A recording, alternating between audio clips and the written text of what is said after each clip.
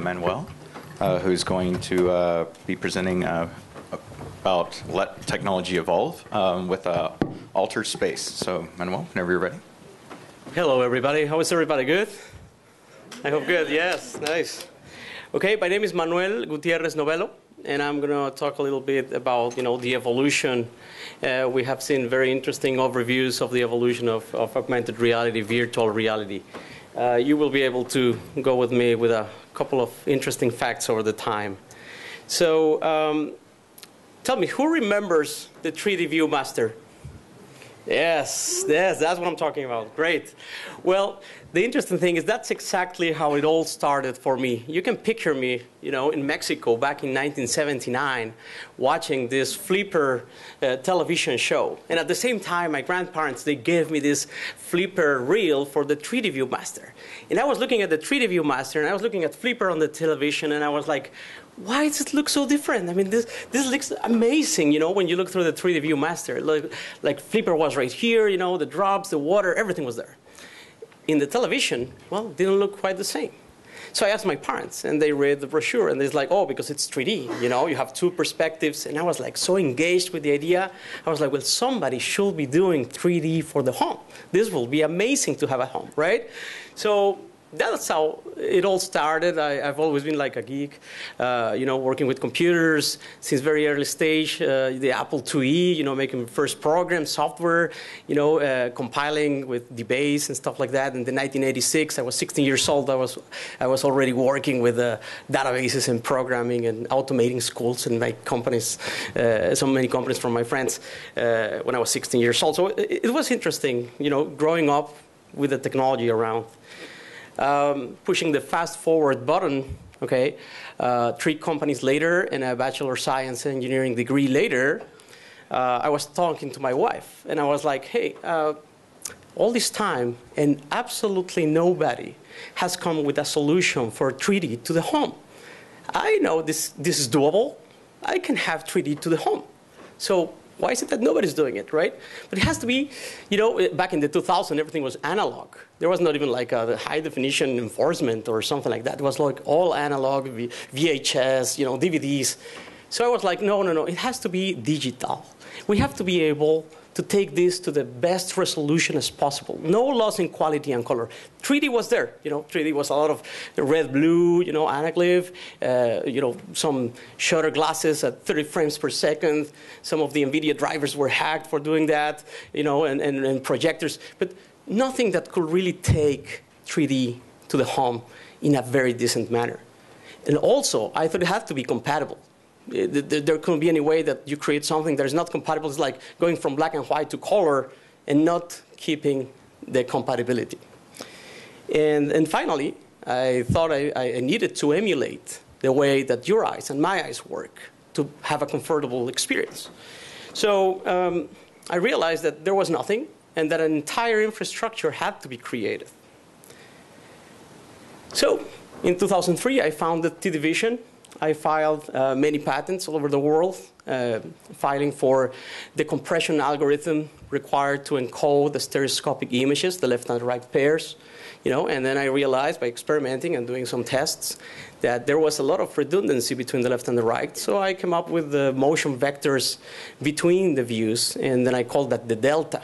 And then I said, well, wait, I can deploy the 2D version, one of the eyes, and then use the delta or the difference to be encoded in an enhancement layer.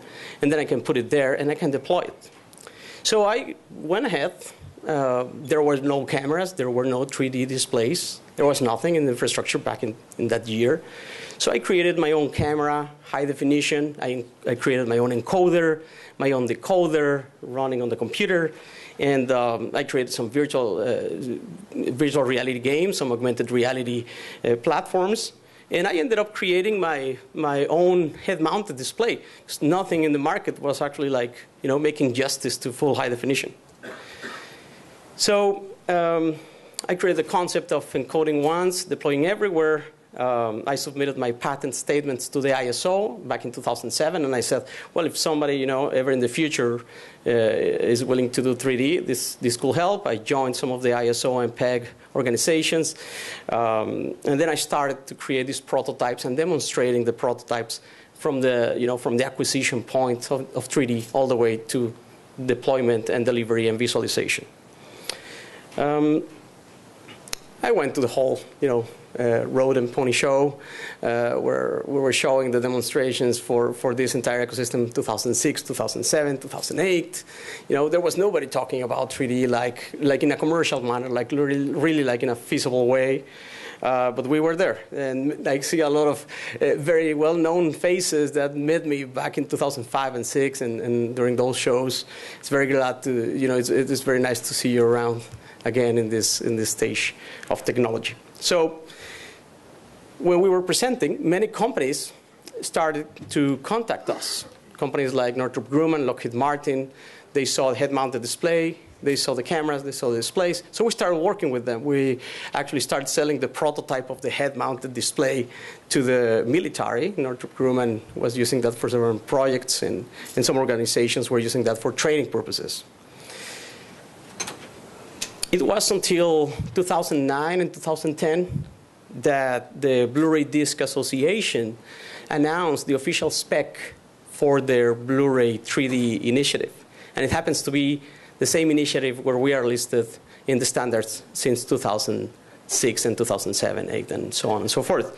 So we are still celebrating on that. And you started to see a lot of three-dimensional Blu-ray players in the market, cameras as well, some PlayStation 3 firmware updates that were pushed. We were actually the first company to show all these things before they actually went to the market. So it was very nice to see this kind of progression of the industry. So clearly and simultaneously, many other initiatives came by. Augmented reality and virtual reality. It all started to evolve around the world. Clearly, we're not the only company. There were many companies on that. We went through the whole process together. Vuzix, Imagine, all these companies that were doing great products as well. Augmented reality also started to evolve simultaneously. We started to see, from the heads-up display from the jet fighters going all the way to very nice, cool applications in your iPhone in the latest years. Great displays, augmented reality displays, the Epson, Novelo, all that. And we see that robots are also evolving quite interestingly. Okay, so what happens with this? When you look at a general overview of the current situation of technology on these different fields like augmented reality, virtual reality, robotics, and others, we can find a lot of challenges. That's why the whole community of enthusiasts of augmented reality is here. We're trying to solve those challenges. The gestures, interfaces, the infrastructure, there has to be an architecture. By experience, there has to be standards. They have to be developed. They have to be adopted. They have to be pushed. And then the whole community is going to develop something harmonized. All those challenges need to be addressed. So we're blurring a line now. We're crossing a line where what used to be science, what used to be fiction, now it's merging. Now fiction is becoming science, and science looks like fiction. It's incredible. It's amazing what you can do with science today.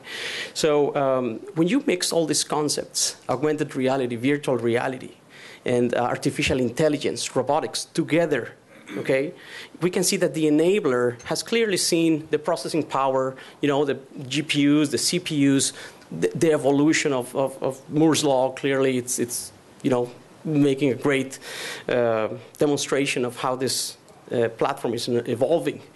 Now, what I want to tell you is that this looks like a collective evolution. If you look around the world, all the people from all over the world that is around here in this show, in this floor show, you have people from everywhere. This collective evolution, technically speaking, it's evolving. It's creating new things out of the same knowledge. Different people in different parts of the world, they all are getting this information. They are starting from one perspective. They see the same thing. We all see the same thing. We all see where this is going. And this is fantastic. That's why I call this the evolution. Let technology evolve. this technology, if we were to look at it as an organism, it's actually evolving. It's actually getting smarter. It's getting stronger.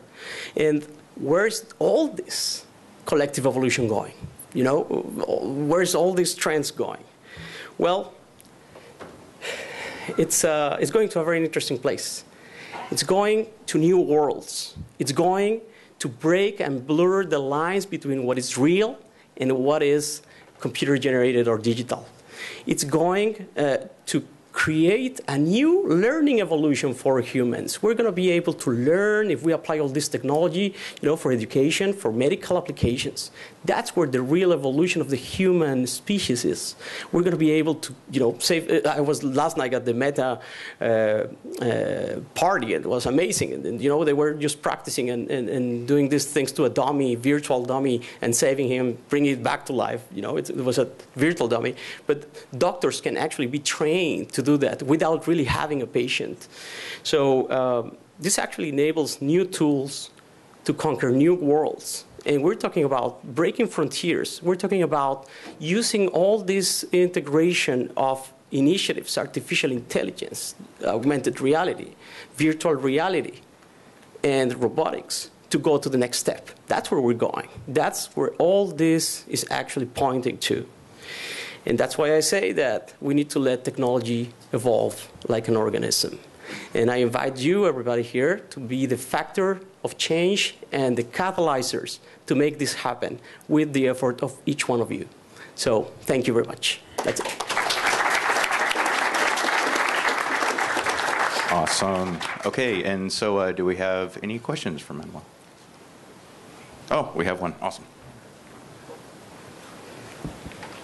Hey, how's it going? Good. Thank you for the talk. I was really curious to see what your thought is on terms of what do you think will be the largest driver for improving the AR industry over the next few years? Okay, yes. In that case, augmented reality has to be something that becomes part of your daily operation, just like a cell phone. It has to be comfortable. It has to be seamless. And it also has to be something that you use very naturally. So all these gesture applications, you know, all these interfaces that are going around, that they are getting better, acquiring the three-dimensional world, acquiring your location and position of your hands, all that is key for a seamless interaction. I believe that augmented reality is going to be the accumulation of information once it's standardized, because it has to be standardized. You're going to be able to access the information that comes from every single credit card transaction that you make.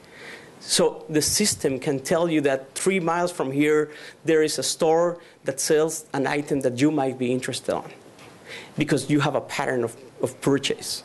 And that information has to be, you know, there. You don't have to look for it. And that's where the artificial intelligence part comes. You have to be able to pull that information that is all scattered around the internet and make it intelligent, analyze it, get the correlations, get the covariance between all that information. And then that has to be pushed to the augmented reality world. When you get the information that is relevant in the palm of your hand, in a seamless manner, that's when augmented reality is going to be, you know, in the mainstream. That's my perspective. Yeah. Okay. Awesome. So any other questions? Oh, this will make Mr. Ori very happy. We finished a little bit early. So big round of applause for all of our speakers.